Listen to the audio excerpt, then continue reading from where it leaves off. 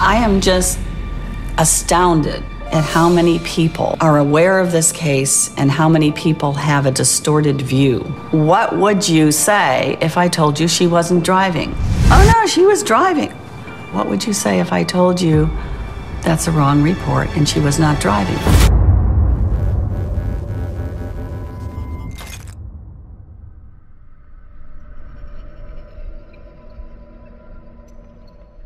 Welcome to BJ Investigates, a show I just created and might never do again.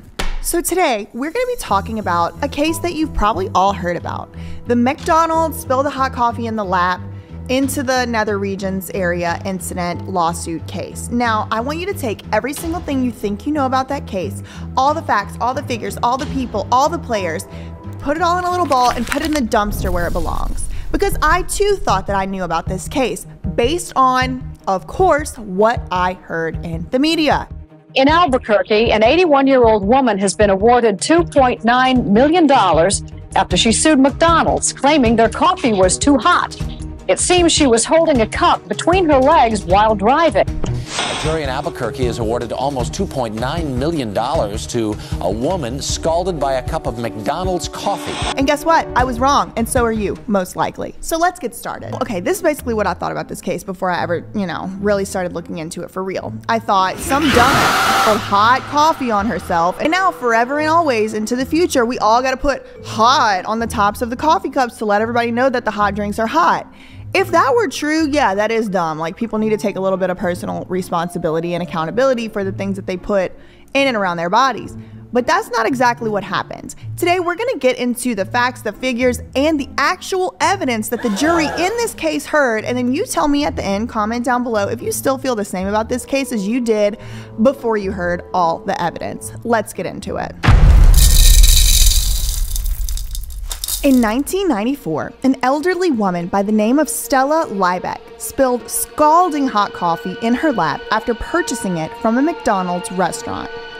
She was hospitalized for 8 days following the injury, and she needed extensive skin grafting. Now, there are some extremely graphic photographs that I don't think we're even going to be able to show you here, but they are available online, and you're welcome and free to go and look them up yourself. Not only was she hospitalized for over a week and required extensive surgeries for this, she had to undergo 2 years of restorative treatment after the injury occurred. The only thing that Stella sought from McDonald's was the amount of money that it actually took to pay for her medical bills in the case. McDonald's instead went ahead, turned around, and offered her a measly little $800 for her extensive and severe burns. Y'all, it required skin to be taken off other parts of her body and put onto the parts that were burned with this hot coffee, okay? This is way hotter than just any little hot coffee beverage. But we're gonna get into the evidence. So how did McDonald's manage to have the entire world rooting for this huge corporation versus an injured little old lady? Let's get into it. Now, many of you remember the case of Stella and the scalding hot McDonald's coffee. The scalding hot McDonald's beep beep case.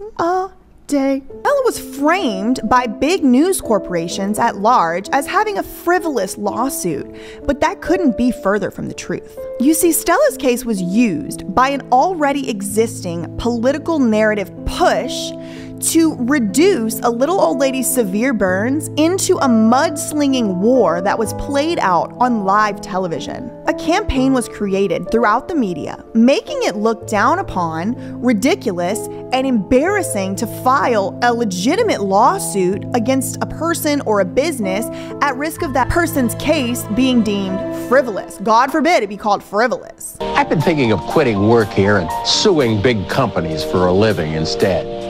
Suing has become a popular American pastime, and I'd like to get in on some of that easy money. A college student sued his college because his roommate partied too much. A Florida man sued because he got a bad haircut. Of course, many of these lawsuits fail, but you might win. Stella did because of a cup of coffee. Something you might not have known was Stella was in remarkable health when all of this unfolded. According to her daughter, even given her age, she never spilled anything. and she was working full time up until the week before this whole thing happened. Now, since this story was disseminated into the collective consciousness through news, a lot of the general public feel that they know exactly what happened in this case. But the publicly known story couldn't be further from the truth. So if you ask any random person on the street what happened to the McDonald's coffee lady, they're probably going to tell you that the woman was driving her car through a McDonald's drive-thru, balanced her coffee between her legs, spilled it all over herself, and sued McDonald's for millions of dollars because her dumb ass didn't know that coffee was hot. I am just astounded at how many people are aware of this case and how many people have a distorted view of the case. It doesn't matter where I am or who I speak to. Oh yeah, I know all about that. And well, what do you know? I got this picture in my mind that she actually pulled up, maybe took the coffee, and dumped it. I think she went through the drive-thru. She was driving the car. Tried to drive and drink it at the same time. And then the lid might have popped open and it spilled on her lap. Had it between her legs. Spilled in her lap. It was too hot. And then sued McDonald's for millions of dollars. And I'll say, what would you say if I told you she wasn't driving? Oh no, she was driving. What would you say if I told you that's a wrong report and she was not driving? She was in the parking lot. She was in the passenger seat. My nephew was driving. However, Stella never sued McDonald's for millions of dollars, and she wasn't even the one driving. Wanted to get the top off to put cream and sugar in, so I put it between my knees to steady it with this hand, trying to get the top off, and it just went, Hey, you gonna show me the burns? Yeah. What? Yeah. Would that change your mind at all? Wow. Yes, if I saw injuries like that, I would definitely take a different view of it from what I hear from the media. Oh my gosh. I was burned so severely that they didn't think I would live. I'm a nurse, and I was horrified at the type of injuries that she had sustained. Yet this did not stop the news from running with this false story on as large of a scale as possible. In Albuquerque, New Mexico, an elderly woman was severely burned when she spilled a cup of McDonald's coffee in her lap. Stella Liebeck spilled just 8 ounces of coffee, but she attracted a flood of attention. I mean, we're talking literally international news. Now, what I'm about to show y'all is a clip from the 2011 documentary Hot Coffee, where Stella's grandson walks us through the incident, so we can truly see what actually happened. Pulled out of here knowing that I needed to get organized if I was going to be eating and driving. And I knew she wanted to put her cream and sugar in the coffee, so pretty much pulled right here, almost exactly in this spot, and handed her coffee, or had already done that. And so we just went about organizing. And short period after that, she started screaming. Why would these various pedestrians believe this McDonald's coffee lie? Because of news clips like this one. An 81-year-old woman has been awarded $2.9 million after she sued McDonald's, claiming their coffee was too hot. And this one. Like the McDonald's person leaned over the car and poured it. It was an accident. Some news reports had the facts all wrong. They said that Stella was driving while she spilled the coffee, but in reality, she was not driving when her coffee spilled.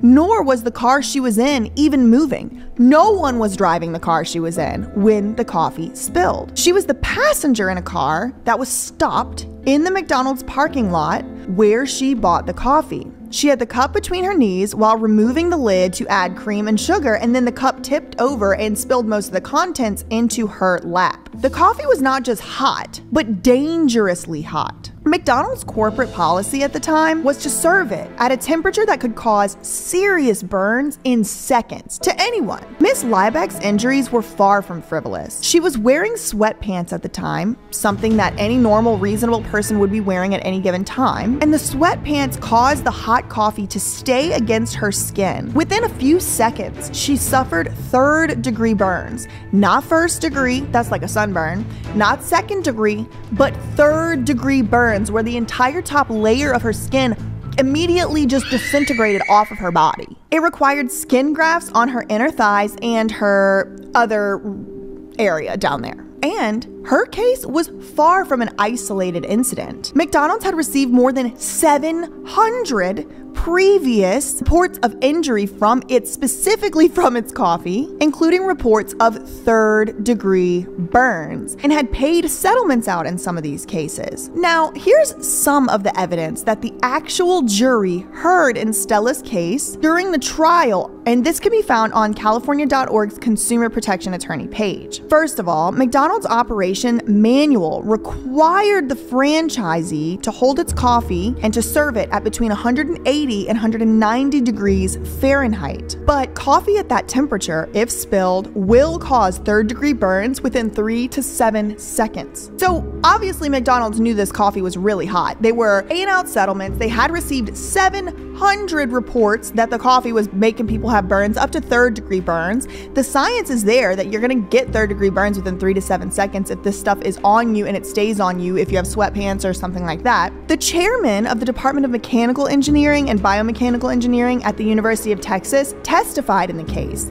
that this risk of harm is unacceptable, as did a widely recognized expert on burns, the editor-in-chief of the Journal of Burn Care and Rehabilitation. Now, McDonald's admitted to the jury that it knew about the risk of the serious burns from its scalding hot coffee for over 10 years by the time the incident happened in 1994. The risk had repeatedly been brought to McDonald's attention through numerous other claims and suits. Well, I feel like McDonald's gonna send me a cease and desist. An expert for the company testified that the number of burns was insignificant when compared to the billions of cups of coffee that the company served each year, which how on God's green earth can you say something like that? People are having to get skin removed from parts of their body and put somewhere else. If even one person out of a billion that happens to, it's not insignificant, you toenail. At least one juror in the trial told the Wall Street Journal she thought the company wasn't taking the injuries seriously, which if they're calling 700 people making complaints insignificant, then I would agree with that juror. To the corporate restaurant giant, those 700 injury cases caused by hot coffee seemed relatively rare compared to the millions of cups of coffee that it served. The juror noted that there was a person behind every number, and I don't think the corporation was attaching enough importance to that. I agree with that juror.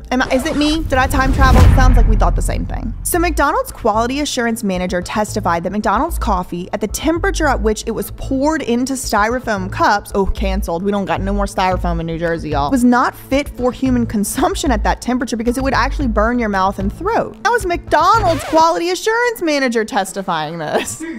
Can't drink it at that temperature out of the styrofoam cup. What? This trial sounds like a mess. McDonald's also admitted at trial that consumers were unaware of the extent of the risk of serious burns from spilled coffee served at McDonald's then required temperature. And McDonald's admitted it did not warn customers of the nature and extent of this risk and could offer no explanation as why it did not. So that's the question. You can't even drink it at that temperature. It's gonna burn your mouth and your throat, says the McDonald's quality assurance person. So why is it a requirement at all, or why was it a requirement at all to be serving it at that hot of a temperature? Don't make no sense to me. At trial, jurors believed that the quote facts were so overwhelmingly against the company and that McDonald's had quote a callous disregard for the safety of the people that it was serving. Now, this story was pushed by big business so much that it eventually began leaking into pop culture. Late night hosts would tear poor old Stella Liebeck to shreds. Now she claims she broke her nose on the sneeze guard at the Sizzler, bending over looking at the chickpeas. Framing it as though she was suing McDonald's for a mistake she had made. Ooh, my coffee was too hot. It's coffee! Jerry Seinfeld even included an entire storyline based around Stella on his classic sitcom Seinfeld, where someone spills coffee on their nether region and sues for millions. Now, around this time, organizations began popping up called Citizens Against Lawsuit Abuse, Plant Organization, an AstroTurf organization. However, calling themselves citizens was a little bit misleading since they were all run by PR firms who were being hired by giant conglomerates and corporations to basically make them not look as bad as they should have looked based on, I don't know, reality. Now, George W. Bush would even go on a tour explaining how OBGYNs were being shut down and trying to cure directly to tort reforms. Texas must end the junk lawsuits that clog our courts and threaten our producers. And so it's with great pleasure that I sign a cap on punitive damages that will add certainty to the business climate. No one has ever been healed by a frivolous lawsuit, I urge the Congress to pass medical liability reform. Our economy is held back by irresponsible class actions and frivolous asbestos claims, and I urge Congress to pass legal reforms this year. Because lawsuits are driving many good doctors out of practice, leaving women in nearly 1,500 American counties without a single OBGYN, I ask the Congress to pass medical liability reform this year. Somehow this is related to OBGYNs getting shut down, which, listen, I don't really care your political opinion one way or another, but the logical fallacy is inconsistent here, because George W. Bush sure didn't give 1.25 that under his presidency only 5 abortion clinics remained open in the state of Texas. So either you care about that OBGYN care or you don't. Just pick a side and stick with it. That's all I'm gonna say. You know what I mean? Or we can't say YouTube no more. We'll have to beep. Now, tort reform generally refers to changes in the civil justice system in common law.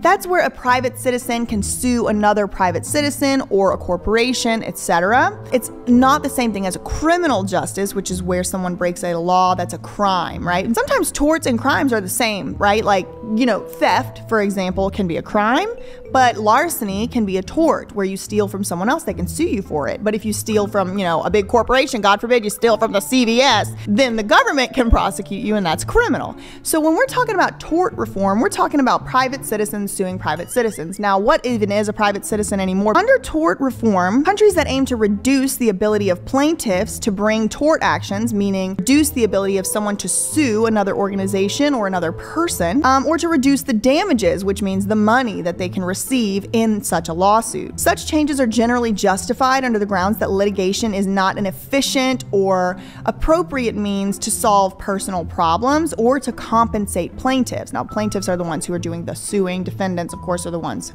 getting sued. It's real interesting that they don't really take this all the way into the defamation field. They will let anybody sue anybody for saying anything. It's like, oh, we don't really give a beep about your free speech rights and your ability to report on the news. No. Any Lima Yevrimovich or any Ivan Yevrimovich or any Aura.com can go on ahead and sue you for some shit. But God forbid you be able to get $1 million whenever you have to have your entire genitals redrafted and regrafted onto your body. No, God forbid. But we're gonna let people sue you for using your free speech. This is where we live, y'all. And honestly, I can't live here for much longer. Land of the free, my ass. Okay, so under these Citizens Against PR Reform, whatever in the hell they were trying to do, they attempted to make citizens against law abuse look grassroots. However, these organizations were carefully curated and backed by the tobacco industry's limitless bank accounts. Supposedly, these groups are run by community leaders and business owners in their respective cities, but upon closer look, these organizations were run by PR firms. And according to the documentary Hot Coffee, there was a direct link between the PR that big business was funding for tort reform and the laws being passed, which we've seen before. Axe the Free Act, Charlie Crist, Nancy Mace looking right at you. And we've seen these fake lobbyist groups try to infiltrate movements before. Free Britney America, anyone? Whatever happened to them? I thought they cared so much about the Britney Spears freedom and Britney's conservatorship. Whatever happened to them people? They're gonna change the laws, write in change.org positions, and then they disappear like a candle in the wind, girl. Where is Cassandra Dumbass? I'm also just so grateful for the people that I met throughout this process. I mean, my life changed radically a year ago. We have seen this in our movement. I never thought I would be on the news. I never thought I would be working with Congress. But I guess it's just nothing new.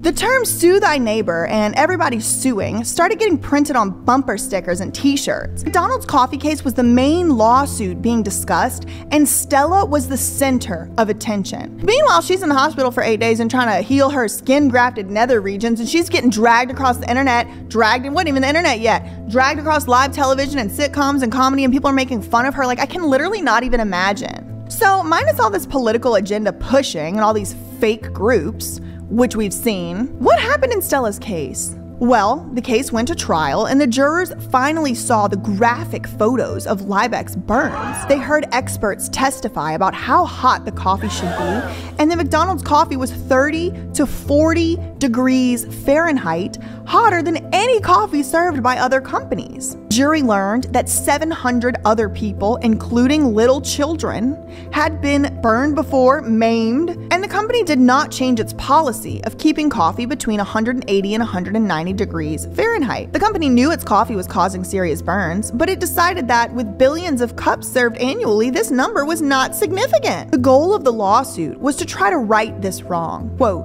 "We knew before the lawsuit was filed that the temperature of the water was 190 degrees or so, and the franchise documents required that of the franchisee," said Kenneth Wagner, an Albuquerque lawyer who represented Stella in the case. Most home coffee makers produce coffee that is between 135 and 150 degrees. Coffee that other restaurants serve at 160 degrees can also cause third-degree burns, but it takes 20 seconds for those burns to occur, which usually would give the person enough time to wipe away the coffee before that happens. Then the attorney went on to say, "Our position was that the product was unreasonably dangerous, and the temperature should have been lower," Wagner said. So in the trial, jurors awarded Stella $200,000 in compensatory damages for her pain, suffering, and medical costs, but those damages were reduced by $40,000 to $160,000 because they found her 20% responsible for the injuries. So in lawsuits, a lot of times, depending on the tort regime in each jurisdiction, which means each state, sometimes if a plaintiff can be found partially responsible for their injuries, then the money that they receive would go down based on their portion of responsibility. Some cases it's like, no, if you're any responsible at all as a plaintiff, you get no money. If you're studying for your law school final, just make sure that you understand and you know that each jurisdiction has a different regime and you have to know which one you're dealing with. So it looks like she was in the type of jurisdiction that did allow for the compensatory damages to have been reduced based on her level of responsibility, and in this case the jury would have had to have found her 20% responsible for her own damages. It doesn't end there. They awarded $2.7 million to Stella for punitive damages, and that amounted to about 2 days of revenue for McDonald's coffee sales. The trial judge reduced that $2.7 million amount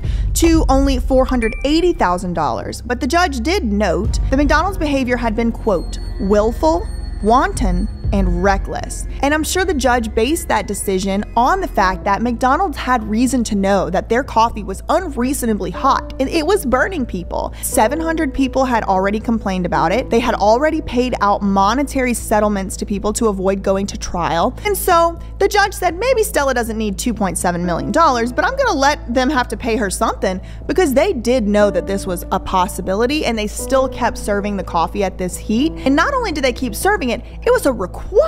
They had to serve it there. So the franchisee had no choice. If they weren't following the McDonald's corporate's rules, then they could have gotten in a lot of trouble. So I think the judge probably considered those things whenever he or she was deciding this case. But the parties later settled for a confidential amount. According to the news, I don't know if we could believe them or not, but I'm just telling y'all what they said. This amount that they settled on was less than $500,000. So all that stuff y'all heard about, she got all these millions of dollars, wasn't even true. She got less than $500,000. And even if you look at the amounts that were awarded by the judge, it's still less than $700,000, which isn't even $1 million. So all this stuff about, oh, suing for millions of dollars, she got millions, that's not even true.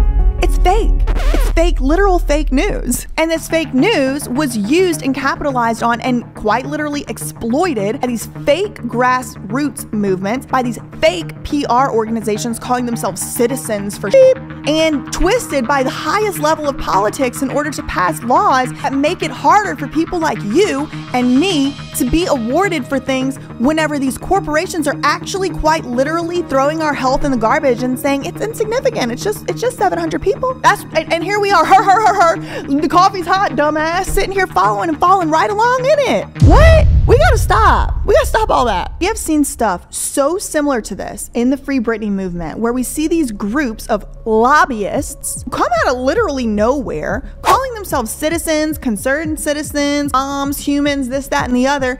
And it's like, I don't know. That's just not really exactly how works. It's not concerned citizens, it's paid lobbyists. Just disappear into the ether. We never heard from them people ever again. And this whole thing is honestly the whole reason I'm making this video is for two reasons. One, I like the truth, and I think y'all need to know the truth. But as always, don't take my word for it. Go read those court documents yourself. Go look at them yourself. Go watch the documentaries yourself by the family, by the jurors. Read the things that the people on the jury had to say. Don't just take freaking McDonald's hired PR agent's word for it. How stupid can we be? And I'm saying we, because before I went to law school, this is what I thought happened. I'm like, that is so dumb. Every time I look at caution hot on the top of a cup, I'm like, oh my God, people are so dumb. They don't know coffee's hot. How stupid.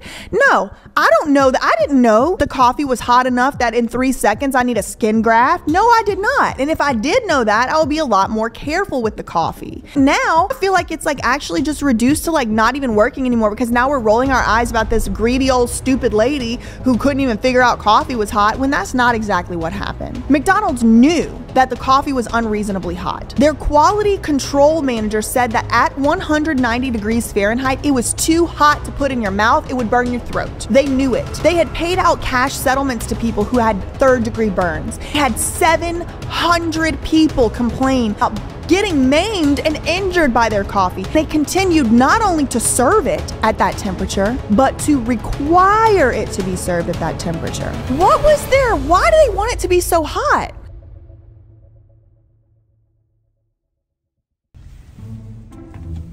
So we just filmed for the hot coffee McDonald's incident with Stella Liebeck, and I thought during it, I said, you know what, Jake, we should just go see what temperature McDonald's in Princeton, New Jersey is serving their coffee at. Because 1994 was almost 30 years ago. And presumably they would have learned their lesson by now. So we also realized we didn't have a thermometer. So we're gonna go, in order to measure the temperature of the coffee, we need a thermometer, which we do not have. So we're gonna go buy a thermometer. Then we're gonna go to the Mac Cafe. Then we're gonna park. We're not gonna put the coffee between nobody's knees, and we're gonna measure. How do you call it? We're gonna measure the temperature. Is that how you say that? Yeah, we're gonna measure the temperature. Yeah, as soon as we can. We're gonna see what the temperature is. We're gonna dip it right in as they hand it to us. What are we hoping? What are we hoping? That it's between 130 and 150. But to be honest, like I never can drink hot coffee straight. Like when they give it to me, I always have to wait for it to cool down anyway. It was so. When I worked at Dunkin' Donuts, it was so hot right away when we would give it to them. Too hot even. The cup was too hot. Yeah, and like, styrofoam isn't even allowed in New Jersey, so I don't know what they're putting this coffee in. We're gonna see. It's gonna be an investigation. BJ Investigates on the road. Have you been seeing Rich Lux's Sloan coverage? Wait, Rich Lux is covering Sloan? Many episodes. Oh, I gotta see that. Here I was shopping Saks Fifth Avenue, girl. Christmas shopping, and my phone's blowing up. Did you see what Sloan posted? Did you see what Sloan posted? And here I am. I can't get a day off to save my life. That sounds interesting. Whole legal fiasco. Oh my God. Wait, the girls aren't fighting, right? They're happy? No, oh good, they're happy. Sloan and Rich Lux seem to be on the same page of things. Rich Lux is kind of like, okay, y'all saying that it's a troll. A troll, why? What motivation would a troll have? It's one of the people Sloan talked about most likely. It says multi-use, not oven safe, so we just can't put it in the oven because the oven would melt it. It looks like it has an Egg McMuffin on it. Well, that seems like a good sign then. Let's go.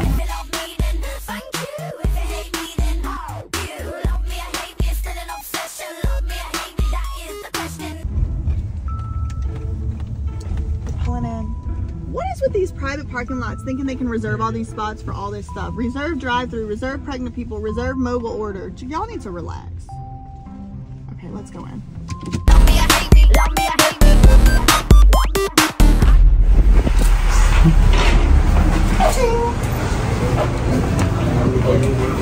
Ooh, I think I saw Stella Liebeck over there. One hot coffee, please. One hot coffee? Yes.